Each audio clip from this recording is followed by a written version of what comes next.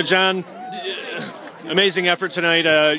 300 yards on the ground, 105 in the air, 5 rushing touchdowns, 2 through the air. What do you say after something like that? That was just really fun. The offensive line blocked great, and our receivers blocked downfield, and me and the receivers and running backs were able to break some runs, and it was just a great night. Unity stayed with you guys for much of the first half and into the third quarter, even a little bit. Stayed within touch at least. Yeah. And you made some good plays on defense too, and they kind of were jumping over you on the line too. I mean, can you talk about the defensive effort that you put forth tonight? We just played hard all night on defense. We knew they were going to break some runs, and we knew they run the ball really well, but we just had to stop them in certain places, and we did that. We got enough stops to win.